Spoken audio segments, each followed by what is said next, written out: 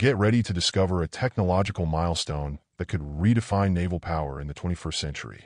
On December 27, 2024, China unveiled to the world its first drone carrier of the 076 class, named Sichuan, after one of China's provinces. With an impressive 50,000 tons of displacement, this vessel is not only the largest of its kind ever built by China, it is a key piece in the country's maritime strategy. And here's the reason why you'll want to watch until the end.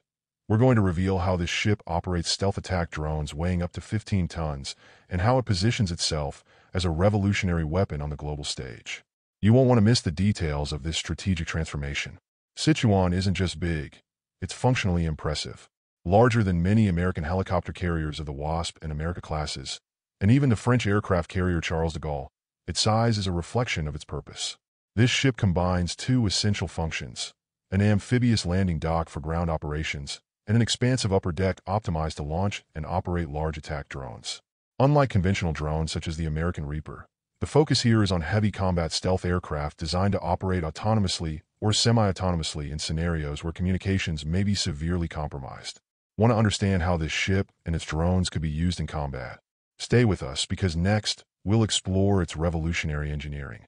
The 076 class is literally built around its drone operating capabilities.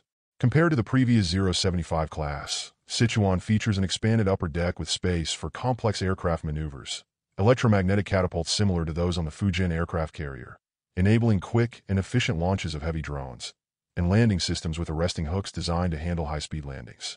These features suggest the ship was designed to maximize the performance of UAVs, unmanned aerial vehicles, such as the GJ-11, one of the most promising developments in Chinese military aviation.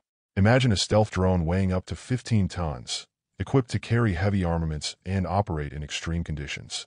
This is the GJ-11, also known as the Sharp Sword.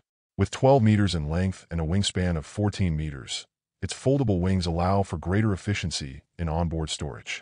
This drone is not just a piece of futuristic engineering, it represents a paradigm shift in naval combat.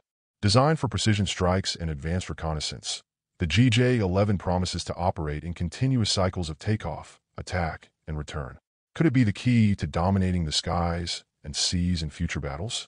The big question is, how will Sichuan be used? It wasn't built for traditional combat scenarios.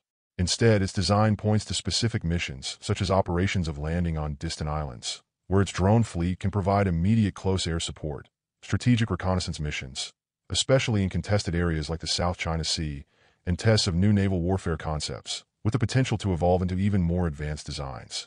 While many compare Sichuan to U.S. amphibious assault ships, its approach is unique. China decided to forego vertical takeoff aircraft like the F-35B, choosing instead to invest in the disruptive potential of combat drones. Sichuan is undoubtedly a central piece in China's naval puzzle, but there are important questions to be answered. Will the GJ-11 drones prove effective in combat? How will the ship integrate with existing naval operations? And, most importantly, will we see more ships of this class in the near future? These answers may take years, as Sichuan will still undergo rigorous testing before entering active service. But one thing is certain, the world is watching. If you thought drones were just a futuristic tool, Sichuan is here to prove that the future is now. Stay tuned to the developments in this story, because it's just beginning. And remember, while we talk about advances in military technology, true victory will always be peace.